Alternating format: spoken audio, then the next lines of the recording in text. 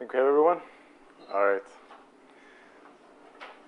So my name is Fredrik Tovesson. I'm with Los Alamos National Lab. So this is Los Alamos is a fairly large government laboratory in the U.S. I'm sure you're all familiar with Los Alamos in New Mexico and can point it out on a map. If you can't, just go and look it up afterwards. So, you know, I'm glad I came here early this week and saw some of the talks that were presented. So you already seen several talks that had to do with sort of the general topics of fission and different nuclear reactions. So I was going to focus these two lectures this morning on just going over the different experimental programs for nuclear data that we have at Los Alamos. So I'm not really going to go into a general discussion on the nuclear reactions or the general physics topics, but try to focus on capabilities and instruments, both on the neutron production side and also the instruments we use for nuclear data measurements. We have 2 times 1.5 hours, so feel free to interrupt me and ask questions as we go. I'm going to not only bore you over these 3 hours, but I'm going to bore myself if I'm the only one speaking in here, so please ask me questions. And this is not going to work. All right, so I'll just kind of give you a sort of an introduction and talk about why we do nuclear data measurements at Los Alamos and what are our strengths and what are some of the weaknesses with our program. And then I'm going to talk about the LANS facility, Los Alamos Neutron Science Center, which is where we do our research. And we actually have, well, we have several facilities out at LANS, but the 2 that are neutron facilities are the Luan Center, which traditionally has been used for material science research. And we have the Weapons Neutron Research Facility, where we make fast neutrons and do more of the traditional nuclear science or nuclear data measurements. Although we also use the Luan Center, and especially recently we used that facility for nuclear science measurements as well. And then much of our recent program is focused on fission in different ways. So I'm going to spend a lot of time talking about our fission work. I'm going to start with cross-section measurements.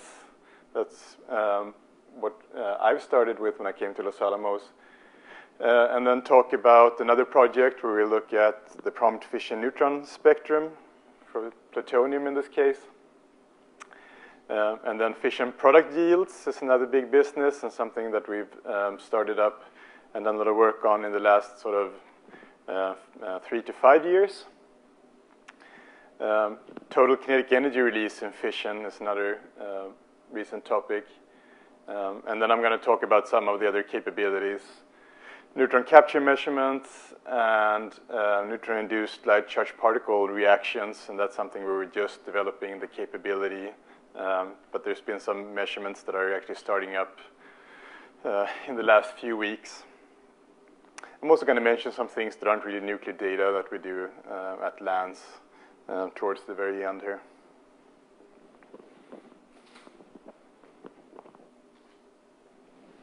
Okay, so you had almost 2 weeks now on nuclear data, so you know why you want to measure nuclear data. One good reason is for nuclear energy technology. And I really like nuclear power. I think that's a great energy source. So I think it's worthwhile measuring the nuclear data we need for reactor applications. And if you want to do new and advanced reactor technology, you need a new type of nuclear data. So with new reactors, you need higher precision. And if you do a fast reactor, for example, you care about the different neutron energy range than you would do in a thermal system. And you can also save money by improving the data. You can lower your safety margins if you know better the different nuclear cross-sections and nuclear data that goes into simulating the system. There's the global security aspect. We use nuclear data to look at different schemes for nuclear forensics, for example. So that's another basic motivation for us, and nuclear non-proliferation. And then, okay, of course, fundamental science. We do nuclear structure research in our group, and there's a strong nuclear astrophysics program, and we go after capture cross-sections and other nuclear data in order to better understand the origin of the heavy elements in the universe.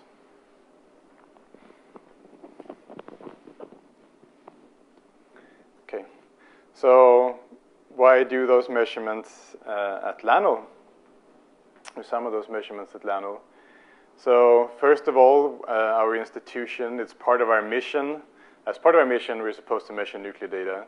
It impacts our global security missions and our energy security missions. Now, one of the nice things about being at Los Alamos is that we bring together very different types of expertise in this field. So we do experiments, but we also have a strong theory and evaluation group.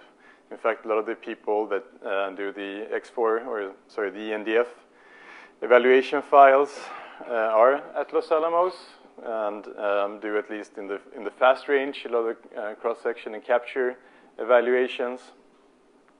We also have our colleagues that work on the benchmarking of the data, and we have the end users of the data, the people that actually take our data and use that in calculations. So when you do measurements or do experiments at Los Alamos, you have a chance to actually go up to the next building and talk to some of the people that do the evaluation. And that's usually how you convince them that your measurement is better than the other guy's measurement. And they take your data and weight that differently in the evaluation. I'm not saying it should work that way, but that's actually how it usually is. When I was a graduate student and measured a cross-section, I think it took 5 years before it showed up in X4. And since I came to Los Alamos, when we do a measurement, it usually shows up in the library the next few months or so. So our measurement program has the advantage of having a rather nice neutron source, the LANS facility. And I'll show you some detail about that facility. It's, I think, one of 3 spallation neutron sources that really do nuclear science in the world. So there's Los Alamos, there's NTOF, of course, that we hear about this afternoon, and PMPI in Russia. And I think those are the only places where you really do nuclear science with spallation sources. All the other spallation sources are used for material science. We have the ability to handle radioactive samples, plutonium and heavier samples, something you cannot always do at a university. NTOF, of course, now have the capability to do plutonium targets, which is very nice, so we can do comparisons in some of the measurements there. We've also invested heavily in new instruments. Some of the types of instruments that were previously mostly used in high-energy physics, we're now applying to nuclear physics programs. And we have a long tradition of doing measurements, so you have your fellow scientists that have been there since the 40s or so. So there's a lot of expertise to pull from. I thought I should mention, just because there's some misconceptions out there, we do like to collaborate. So you can actually come to Los Alamos and do experiments and collaborate with us. For some reason, some people think that it's prohibited because of security concerns or so, and that's not true. So LANS is actually a user facility. We have hundreds of users coming in every year to do experiments there, both from universities, national laboratories, and from industry. And I'll actually show you a little bit at the end of this about the industry program that we have. Almost all of the projects we do are in collaboration with other institutions. So almost all of the experiments I'm going to talk about we do together with some universities in the US or international collaborations. the CA in France, all kinds of places. And we do have both domestic and international collaborators.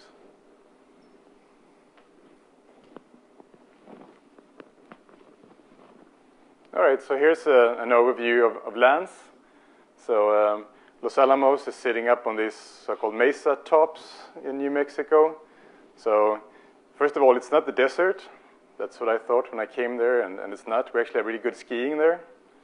So the southern part of the state is a desert, but this is kind of a green area. So if you see the aerial overview of LANS there, that's one of these mesa tops, so plateaus. And so the town of Los Alamos and all the areas around there are up on these plateaus. They were kind of nice when they built the lab there because it was very difficult to get there, and so you just have to close off one road, and then you're protected against access from people getting to the lab. So this is the LANS facility. Here is the 800 MeV proton accelerator. So we have an 800 MeV LINAC. And that drives a few different facilities. We have isotope production for medical isotopes. So that happens at the sort of pre-acceleration stage of the accelerator. We have an ultra-cold neutron experiment facility. Proton radiography, where you actually image things using protons.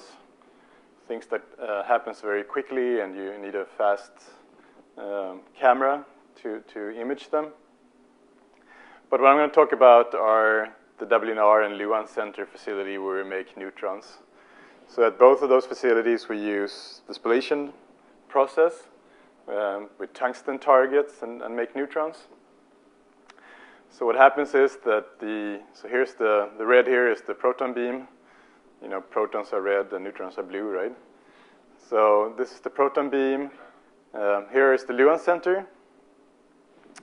At the Luan Center, you have the proton beam coming in and being bent down, so the proton beam comes in from the top. And you have these two tungsten targets where the proton beam goes through both of them without stopping. So you make neutrons there, and then that target assembly is surrounded by different types of moderators, so you get different types of moderated spectrums. So at this facility, you have some flight paths that are very short. It's kind of difficult to see here, probably. So back here, you have flight paths that have sort of 8, 10 meter flight path. And then out on this side, you have stations that are more like 20, 25, 30 meters flight path lengths. There's something like 20 flight paths or so available there. And up until about a year ago, almost all of them were running material science instrument neutron scattering experiments, and 3 were dedicated to nuclear science.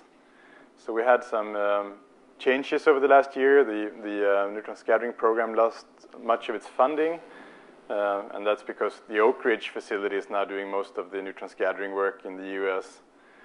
So this year, we actually just started running this facility a few weeks ago, and now we have 3 material science flight paths and 3 nuclear science flight paths, so that place has really changed quite a bit. And then over at WNR, so as I said, this is a moderated target, and then at WNR we just have a bare spallation target. So it's a very simple target. You have a can of tungsten, wolfram, and it's just cooled with water. And we make high-energy spallation neutrons, and you get a spectrum from, you get a spectrum from low energies up all the way to hundreds of MeV. Because of the pulse structure, you can only use certain energies. So at the Luan Center, you get 20 hertz repetition rate, so you have plenty of time to measure neutron time of flight between pulses. So you can go down to thermal or subthermal energies. And that's because we take the proton beam and compress it in a storage ring. So you bunch up several pulses, and then you get this long term between pulses. At WNR, you actually deliver beam with 100 hertz repetition rate, but each pulse has a pulse structure. So what you do is you measure time of flight over 1.8 microseconds between these pulses. So with that pulse structure, you can only go down to sort of 100 keV roughly. And then going up, you go to hundreds of MeV of neutron energy.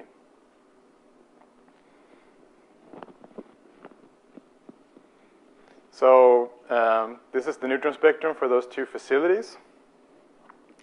So this part here is the Luan Center, one of the flight paths. Of course, it depends on which flight path you're on because they have different moderators. This is flight path 12, where we do, it's kind of like a general use nuclear science flight path. And the thermal bump there is reduced because we had a data acquisition system that couldn't handle the fission. This is for a fission experiment. We couldn't handle the rate at thermals. We only took some of the pulses. So this is actually a count rate estimate for one of our experiments. But yeah, so there you get a large thermal bump. And then you can do measurements out to 200, 300 keV or so. And at that point, you really start losing resolution. The pulse that gets delivered to WNR is 250, to Luan Center is 250 nanoseconds. So by the time you're out to hundreds of keV, you have very poor resolution. So that's a major difference compared to NTOF, for example. We have this excellent resolution in the keV, hundreds of keV region. And then if you move over to the WNR facility, this is the spectrum there. Again, you go down to sort of 100 or 200 keV, and there's a small overlap region. So if you want to do a measurement and cover this whole energy range, you do one measurement at Luan, one at WNR. You have a small overlap region, and you get a continuous cross-section from low to very high energies. And we've used that for many of our fission cross-section measurements. Again, at the NTOF, you can do that without having to do it in two facilities. You just do one measurement from thermal up to hundreds of MeV, and we do not have that capability.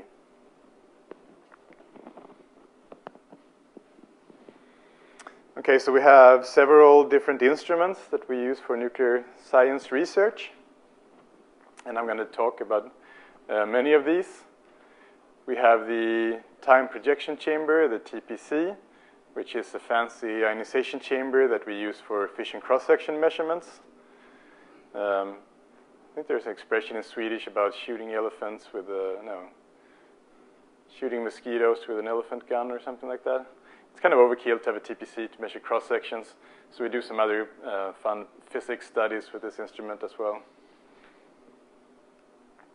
CANU, which is the neutron array, where we measure the prompt fission neutron spectrum, and that's an ongoing project as well. The DANCE array, which is at the Luan Center, we will look at neutron capture measurements using a calorimeter detector. GENI, which is actually now decommissioned, but that was used for things like measuring the N2N cross-section in plutonium, so looking at gamma rays from different reactions. SPIDER, which is a 2E, 2V instrument, kind of like the Cosi-Fantutti spectrometer that existed at the LANL back in the 80s. So Stefan talked a little about these types of techniques yesterday, and this is for measuring fission product yields. And then Apollo is actually an instrument that is not being used for experiments at Los Alamos, but it's something that's been developed for doing inverse kinematics measurements at the FRIB facility when that comes online. One of the directions that we want to go in is do direct measurements at Los Alamos and do heavy ion beam type of experiments in the future at FRIB. And if you combine those two types of techniques, you can learn much more about the nuclear data and nuclear structure. All right, so you heard all about fission yesterday, so I don't have to repeat much of this. All I was going to just point out is, if you look at this cartoon of the fission process, there's a lot of things we can learn using different techniques. So in nuclear fission, you have a neutron impinging on a heavy target, and you might want to measure the cross-section of that reaction. So that's what we do with the TPC instrument. You create some heavy fission fragments, fission products, and that's what we want to measure with the spider instrument, and look at the mass and charge and kinetic energies of the fragments. And then you have the de-excitation of the fission fragments with neutron emission and gamma ray emission. With CANU, we measure the outgoing neutrons. And with the dance detector, we've also done some work where you tag on fission and you measure the fission gamma rays, multiplicities, spectrum, and so on. And again, I think Stefan showed some of that yesterday about gamma ray emission and fission.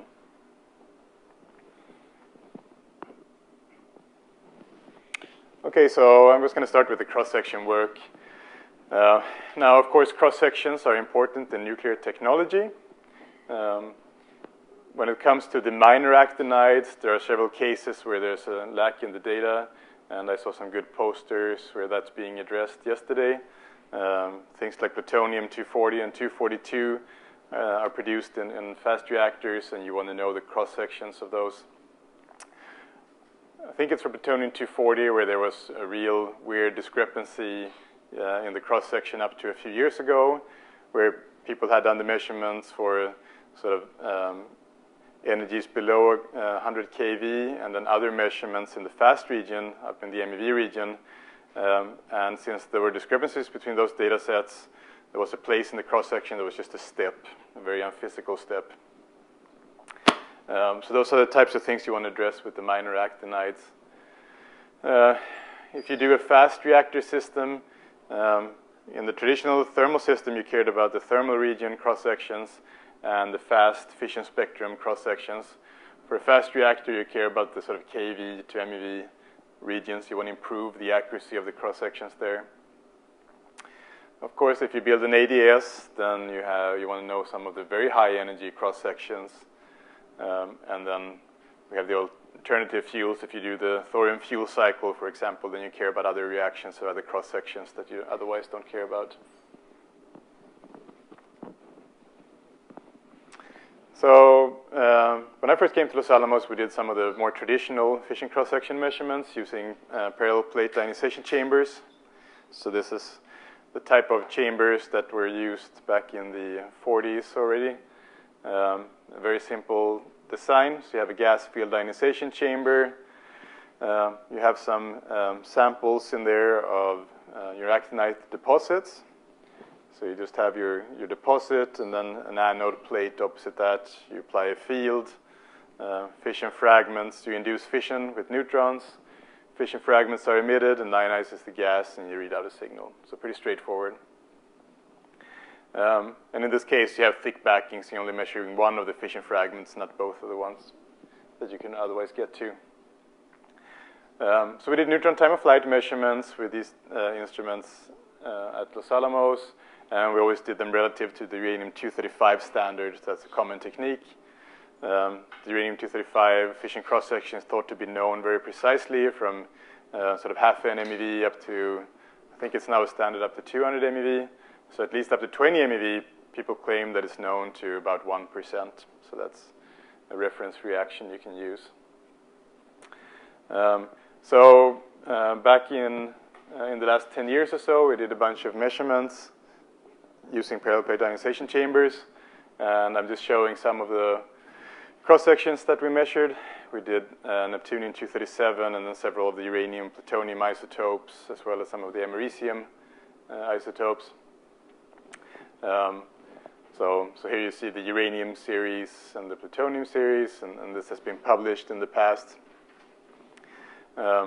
In most cases, this has been measured fairly well in this energy range, so you agree well with the ENDF evaluation, but to some certain precision, right? So it depends on how well you want to know this cross-section. And it turns out that for those measurements, the uncertainties depends on who you ask. I would say typically you have at least a 3% uncertainty in these measurements.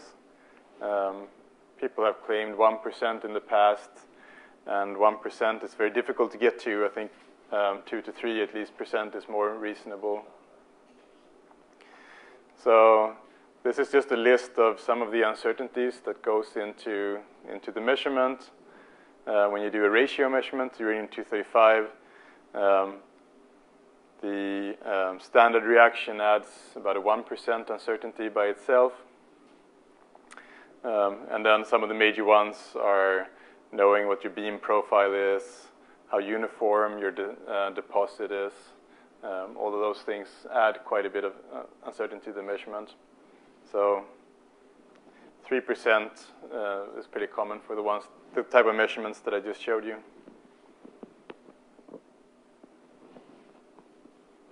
So in order to improve on that, we started a project together with Livermore 7 years ago or so, the Time Projection Chamber project.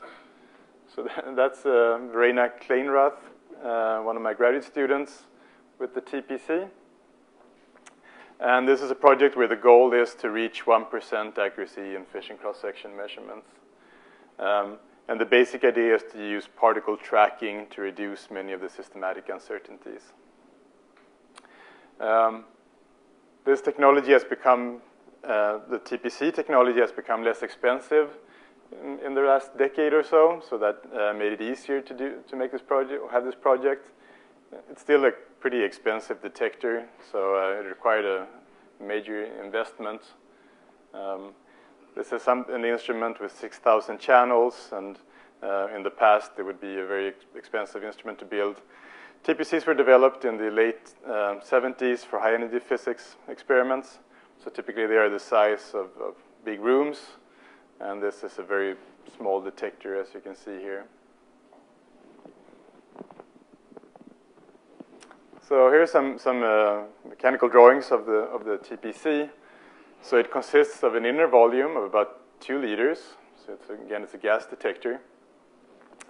And you have a central cathode where you place your actinide target right there. And for most of the measurements, we use thin backings, thin carbon films that we have their deposits on. So in fact, you get both of the fission fragments out of your sample, and you measure. There's 2 volumes here, so you can get both fragments in coincidence. So this inner part is about the size of a coffee can, and then we use micromegas for the readout. So on each side here is a micromegas plane, and this is how it's pixelated. So it has 3,000 pixels roughly on each side, and then each segment here corresponds to 32 segments. So that's being read out by one of our electronics cards. So this is a custom digital electronic system. So this is the readout cards. So there's about 200 of those cards to read out all the 6,000 channels or pixels. And it consists of 32 amplifiers, 32 digitizers, and then an FPGA card to do the signal processing. So you can imagine with 6,000 channels, and you're sampling at about 10 nanosecond samples, data rates becomes kind of difficult to handle, so we do at least 0 suppression with FPGA technology on board. Originally, the plan was to do some more fancy signal processing, to do pulse height calculations and determine the timing of the pulse and so on. And in fact, right now we just use the 0 suppression, and that's sufficient for the data rates. It's still a bit tricky, so when we have plutonium in the TPC, we have very high trigger rates. This is a self-triggering system. So one of the problems we had recently was just to keep up writing to disk, so we've had to come up with some ping-ponging system to write the data to disk. Some of the other requirements was that eventually we want to do measurements with the TPC and a normalized hydrogen scattering. That's a better standard than the uranium-235 standard. And the uncertainties there, again, it depends on who you ask, but the uncertainties on that cross-section is more like 1/3% or so. I think it's a fair statement. So in order to do fission fragment measurements and hydrogen scatterings, you have to have a very large dynamic range of the instruments. That was another design requirement. So there is a publication out from last year that gives you the technical details of the TPC. So Mike Hefner at Livermore led the development of the TPC, and Los Alamos is doing the beam experiments. So we're actually up and running right now.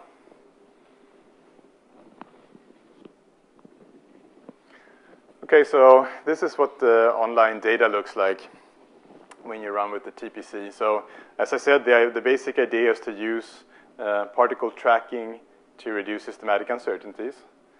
So if you have, so this is our online viewer when you have a fission fragment emitted from, so here is the sample, and there's the 3D particle track that we get from a fission fragment. In this case, it's not actually a fission fragment. I'm sure you all caught that, right? It's an alpha particle, which is why there's more ionization at the end of the track. So we get the full particle tracking, but you also get the Bragg peak, or the Bragg curve of the particle. So you see the specific energy loss along the track, and that helps you distinguish between fission fragments and the alpha particles, for example, that causes background in the measurement. So in the past, you only had the total amount of charge deposited, and now we can look at the Bragg curve as a way of doing particle ID. So the TPC part, so like I said, we have these segmented or pixelated readouts that gives you XY position of the particle track. And then you look at the drift time, that's the time projection part of the TPC, to get the C components, to get the 3D track. So that's what this is trying to show. So these are all the individual waveforms for the different pixels that got hit in one event. And you look at the relative timing of those to get the third component of the particle track.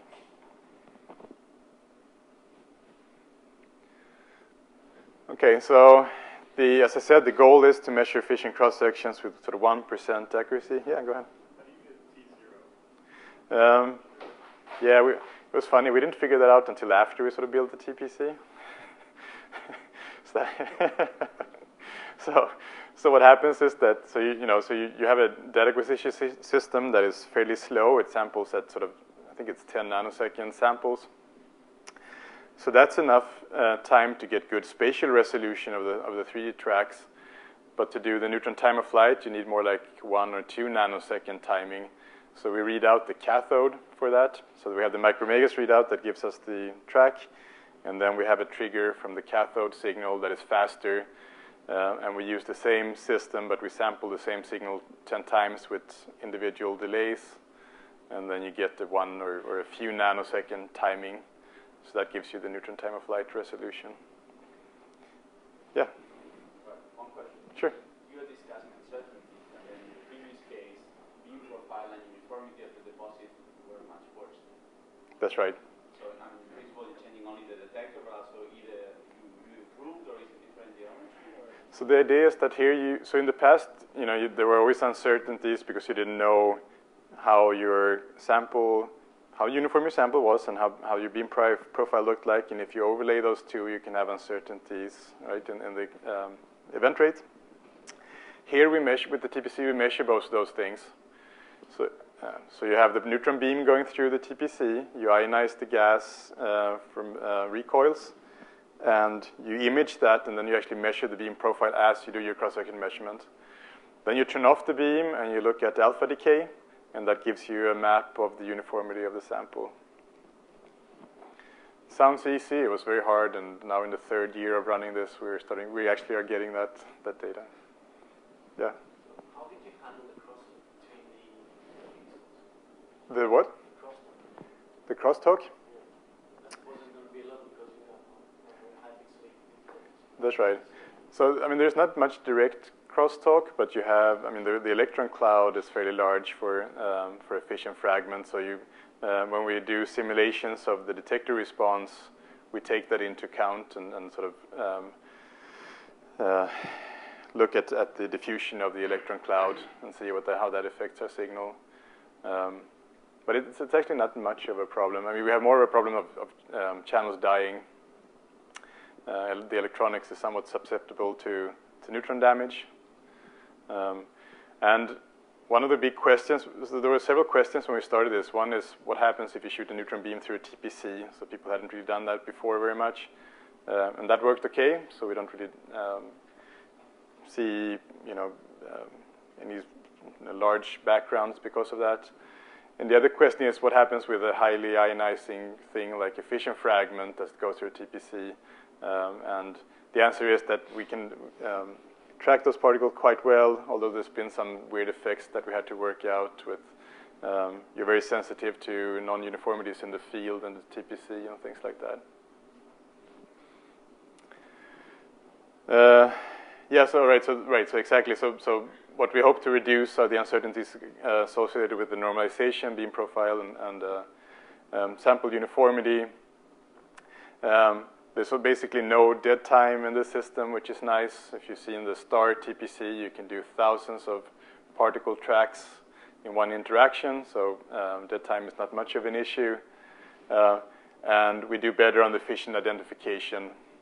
So in the past, you would have these overlap. In the ionization chamber measurements, you have an overlap between low energy fission fragments and pile-up alphas, for example. And now we can much better distinguish between fission fragments and alpha particles.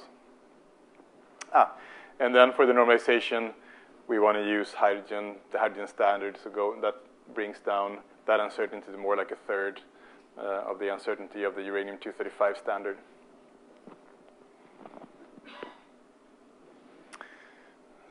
Okay, so it's not very sexy to measure cross sections with a TPC, so we do other physics studies.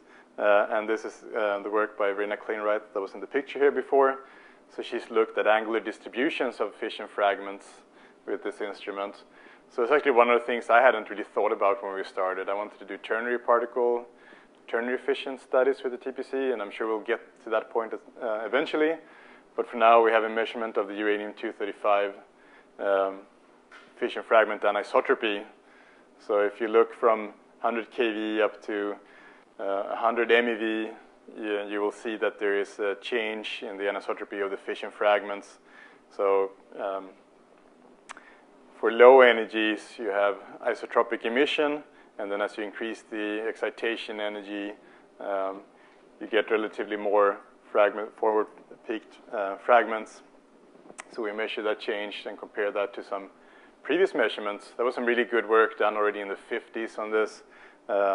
But we extended the energy range. They only did this up to 10 MeV of incident neutron energy, and so now we're going higher. And there is also some work from NTOF on fragment anisotropies, and we have done some comparisons, but I think that's not published yet, so I didn't want to show it on this plot just yet.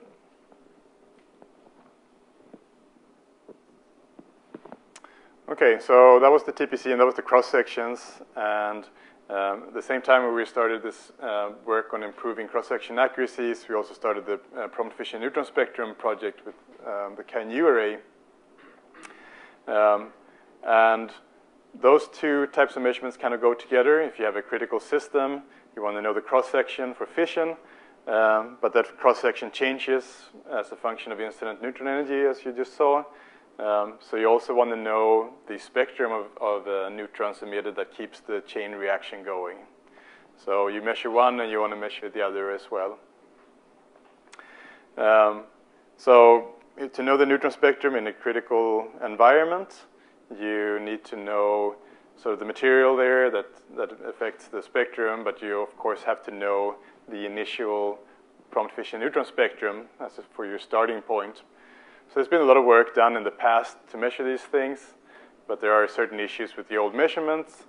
It is something that's very difficult to measure, so in some cases there are large uncertainties and large discrepancies in old measurements.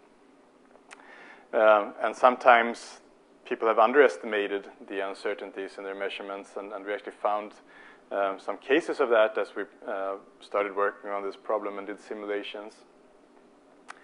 And you want to know how the prompt fission neutron spectrum changes as a function of incident neutron energy. So there's been some measurements at thermal, for example, and some measurements at fast.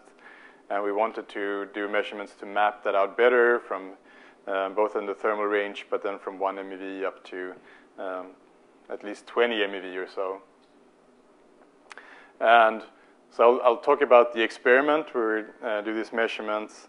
And I think I don't have slide, unfortunately, but there's also been some advanced modeling and simulation to reproduce old experiments and better figure out whether the backgrounds that they were ignoring mattered or not. And we found that in some previous measurements that people used, they were underestimating the effect of room return in their measurements. So we were able to actually correct, in some cases, old measurements. So here's a picture of the prompt fission neutron spectrum for uranium-235. And it's shown as a ratio to Maxwellian, just to put this on an easy-to-read scale. So here are all the data. Knitter, Staples are some of the well-known measurements that was done in the past at a few different energies. So they did. These are the energies, incident neutron energies in these cases. So most of the data is where the peak of the spectrum is, so in a few MeV and up to maybe 8 MeV or so. But it gets very tricky to measure the spectrum for the lower neutron energies and for the very high neutron energies. So at high neutron energies, you just run out of statistics. There are very few neutrons out there. And at the lower part, your detector might not be very sensitive to low-energy neutrons, depending on what neutron detector you're using. So there's been, and you're also sensitive to background back here. So there's been a lot of questions on whether the spectrum goes up again at low energies or goes down. And according to the evaluation, it sort of stays flat. So one of the things we really want to address was those two extremes of the spectrum. And these are sort of the target accuracies that was set out as they started the CANU project.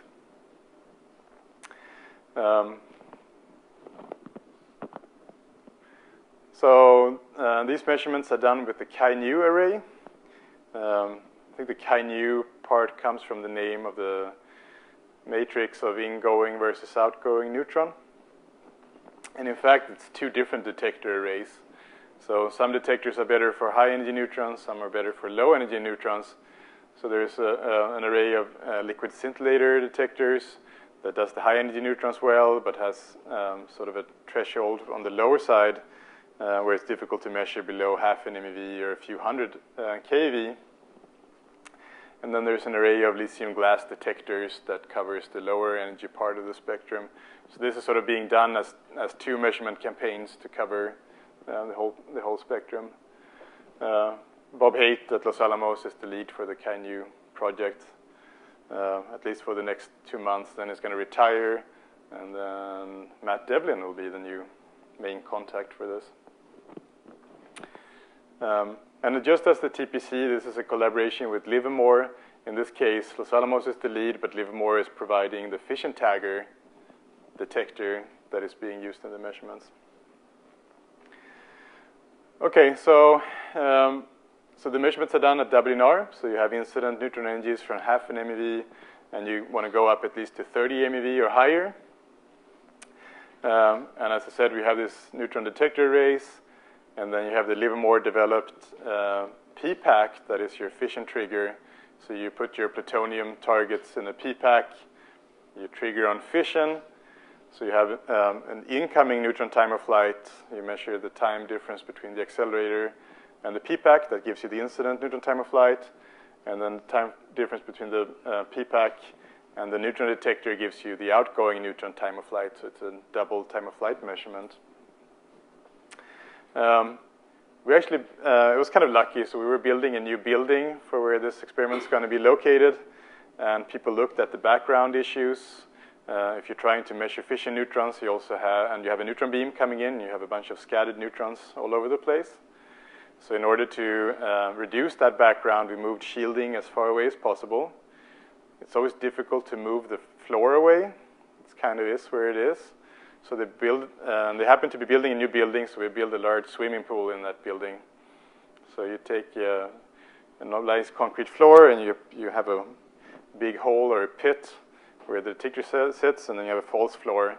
So actually, that instrument is now sitting on a false floor, and you have less room return from the floor under you. So this is a multi-year project that says fiscal year 17, and of course, we're not exactly on track, so I think this project is going to go to 18 or 19 or so.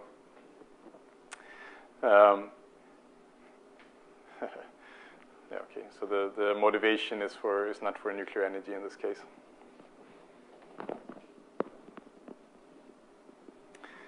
So I mentioned how many of the measurements were done at certain energies, so for thermal incident neutron energies or certain fast incident neutron energies. This plot is trying to show that. So here's literature data in the thermal region, and then there are different measurements at different energies between a few hundred kV and a few MeV. And so that's at in select places. In this measurement, we're going to completely cover the fast range from half an MeV up to 30 MeV. So that will give you sort of a continuous spectrum in that range. And here are some preliminary results. Uranium-235 in this case. So the goal is to do plutonium-239, but 235 is what we know better, so it makes sense to measure that first to show that you know what you're doing. So again, this is a ratio to Maxwellian, but it's going to show us the kind of new data compared to some of the previous experiments, and that was our milestone for last year.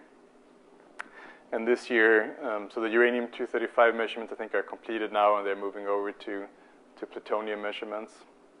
And as I mentioned, it's going to be these two campaigns where first the high-energy array and then the low-energy array measurements.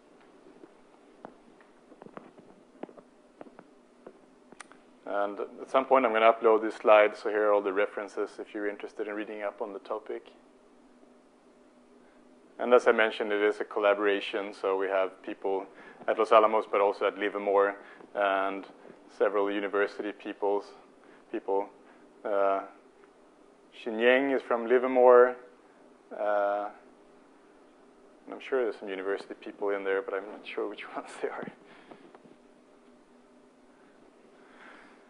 All right, and then I was going to switch over to fission product yield measurements. So Stefan again talked about fission yesterday and studied fission fragment properties. There are different reasons why you want to do that. One reason is that in nuclear technology, you can use the presence of fission products to figure things out. So if you have a nuclear device and you find a certain number of fission products, Neodymium-147, for example, you can calculate back how many fission occurred in that device. And so we've done really good measurements of fission product yields, but the relative yield for different fission products changes as a function of incident neutron energy, and that is not well understood. So there are large uncertainties in certain regions. For example, if you do 14 MeV neutrons, the yields have really large uncertainties, again up to 30 MeV or so. So you can address that problem two ways, or several ways, but at least two ways. You can use ionization chambers with low mass resolution to look at how the mass yield changes in fission as a function of incident neutron energy, and I'll show you some of that. And then we also worked on a 2E, 2V instrument where you get high mass resolution measurements and measure the same thing, but then with lower efficiency, so you have lower count rates.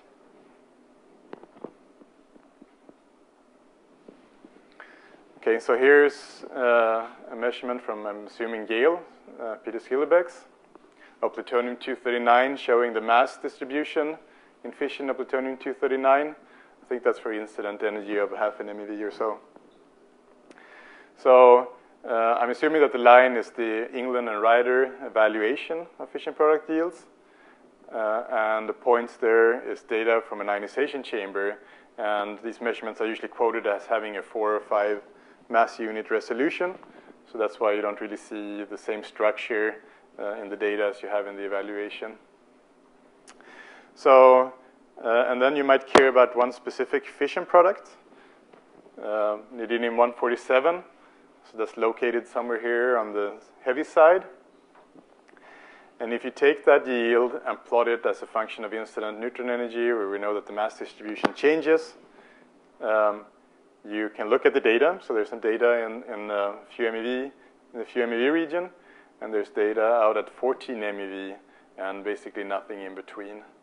So the big question is and as some people here with their posters were showing yesterday, you want to know how that yield changes in the region in between.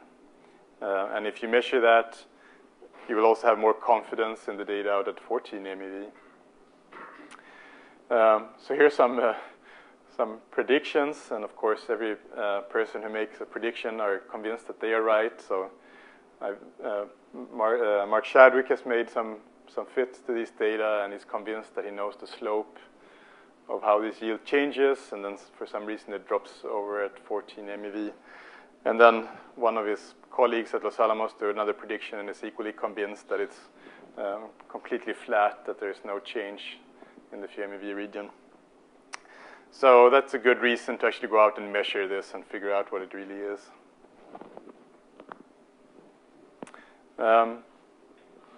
There's also some good theoretical calculations, so that's another reason why we want to measure fission product yields, because we're getting to a point where people can hopefully at some point will be able to predict those yields for systems that we cannot measure.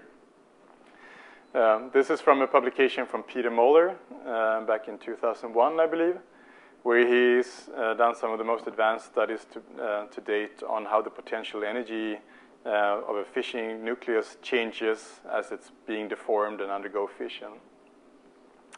So by taking those kinds of potential energy calculations and combining them with other methods to look at the dynamic aspects of fission, you can actually predict the mass split in fission. So these plots here are from Arne Sirk at Los Alamos, where he's comparing the amount of total kinetic energy release as a function of fragment mass, for example, and comparing that to some of the measurements we've done with ionization chambers. And it's also predicted mass yields and get actually very good results and good comparison to experimental data and how the data changes as a function of incident neutron energy. So it's kind of a promising time where fission modeling and theory is getting better. So it's kind of nice to do measurements and try to support that effort. Okay, so ionization chambers is the low mass resolution, high efficiency approach to mass yields. So very simple chamber, and again, I think Stefan showed this yesterday. Central cathode with a thin deposit, so you get both of the fragments out into the detector, and then you have frisch grids and anodes on each side. And you just measure the kinetic energy of both fragments. And if you do that, and you apply the 2E method, you can go from two energies and translate that into mass yields, so the mass of the two fragments using momentum and nucleon conservation. And if you do that, and you do a measurement where you have a neutron time of flight, so you can look at different incident neutron energies. This is for uranium-235. So this is the black points here is a recent measurement from Los Alamos. Actually, the student who did this is defending her thesis in 2 weeks, or next week. So these are different incident neutron energies. So it goes sort of 2 MeV, 5 MeV, 9, and then up to 14 MeV. And then you can nicely map out the changes in yields going to higher energies. So for low incident neutron energies, you have almost no symmetric components. You just have very asymmetric peaks. And as you increase the excitation energy, you start filling in the valley here, and you get this symmetric component. And that's exactly the type of information that you can use when you model the fission process and improve your theory. And if you plot that different way, in this case for uranium-235, so in this case, this is again mass distributions and the incident neutron energy going this way. So again, you see this sort of valley filling in here, and you can map out those trends. Go ahead. Just my confused Mm-hmm. So you detect all this masses in this gas chamber. Okay. Mm-hmm. So different reason fragments have different masses. So how actually you detect different?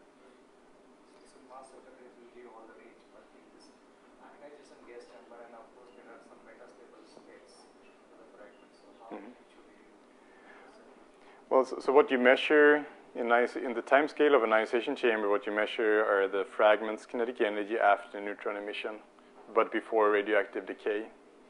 So you have to make certain corrections. You have to make some assumptions about the number of neutrons that were emitted per fragment, for example. But is that what you're asking? I just want Yeah. but how actually you come to this mass, because different mass results and some of the masses have some metastable states also. Yeah, but it's a question of the time scale, right? So you measure. I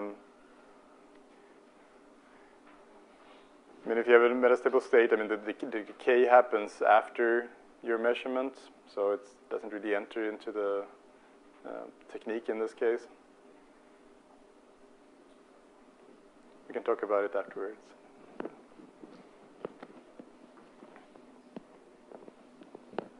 So even if you do a low mass resolution measurement, you can still study these trends, as I mentioned. I mean, you might not get the change of a very specific yield, but you can get the overall trends and use that to try to understand individual yields. So here we plot the difference in yield between low energy, in this case I think 1.5 MeV, compared to 14 MeV. And what you see is that some of the yields are lower at 14 MeV and other yields are higher, especially in the symmetric region. You get an enhancement of the yields. So some of the work by Mark Chadwick, for example, he made a lot of fits like that to try to figure out exactly which fission products would increase with incident neutron energy and which would decrease. So this is certainly valuable information. And again, even with lower mass resolution measurement, you get really a nice comparison to the evaluation. So this is the England and Ryder evaluations for 14 MeV. So even with this lower mass resolution, we compare very, very well to the England and Ryder evaluation, which is kind of the gold standard when it comes to fission yields.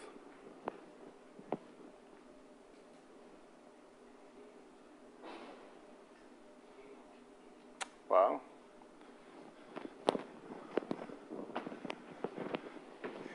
Microsoft.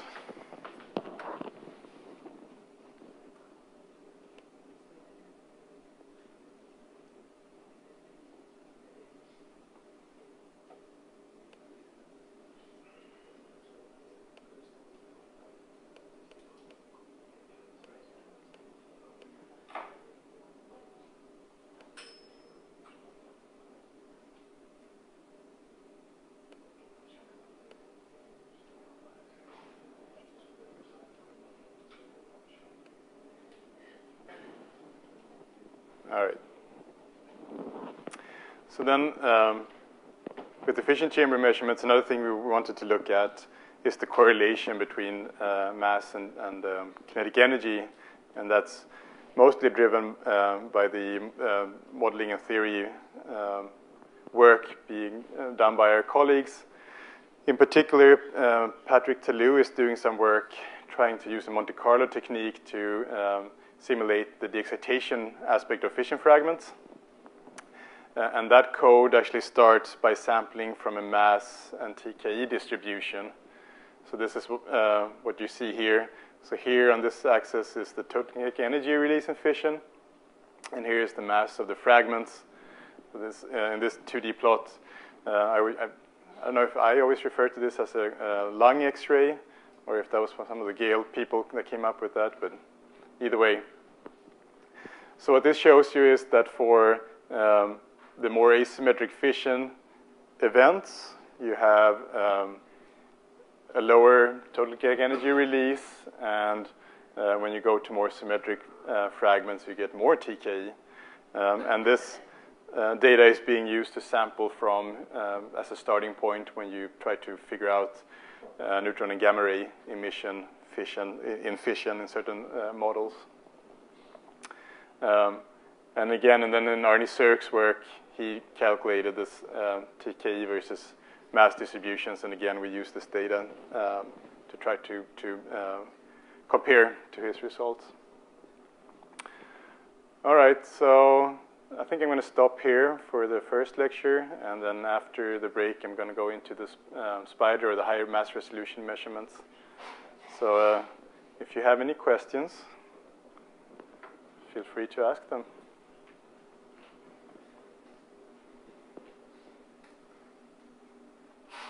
It's pretty straightforward, so.